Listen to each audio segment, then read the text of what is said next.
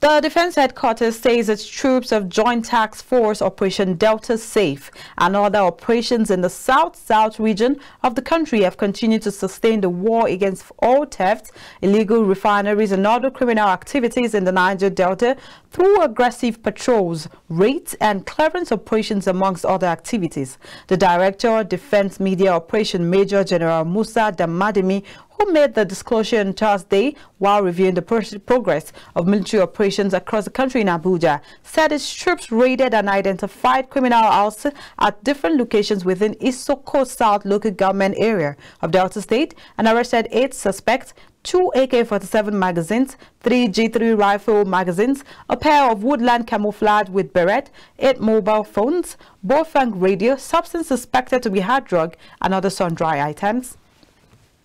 Interdiction operation was conducted at identified terrorist enclave at Timbuktu Triangles in Damboa local government area of Borno State.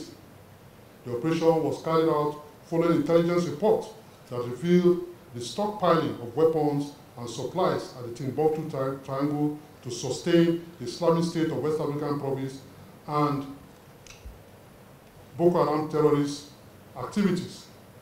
It was further revealed that the location is one of the enclaves from which the terrorists launched attack against the Maiduguri-Damboa general area.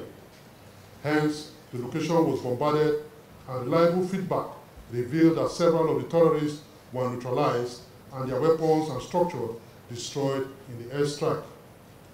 In the same vein, another air interdiction operation was conducted at identified Islamic State of West African Province terrorist enclave in Baraga and Dogon Chukum, both in the southern and northern Tumbus on 20th February 2023.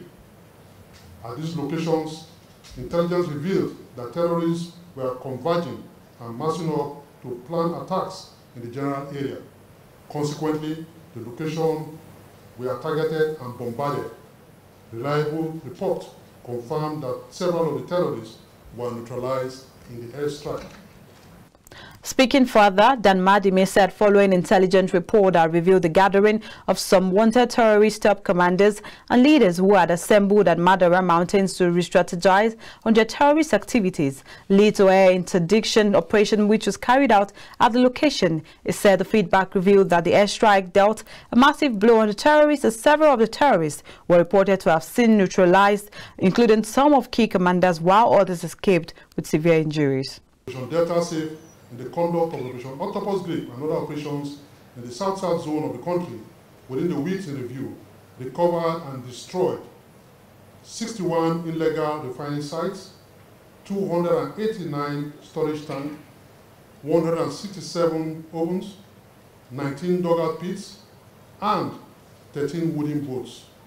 Troops equally recovered 250,500 liters of automotive gas oil, 75,000 liters of crude oil, 2,000 liters of premium motor spirits, 20 assorted weapons, 359 variety of ammunition, 10 vehicles, 2 speedboats, 2 pumping machines, and 2 outboard engines, while a total of 142 suspected criminals were also arrested.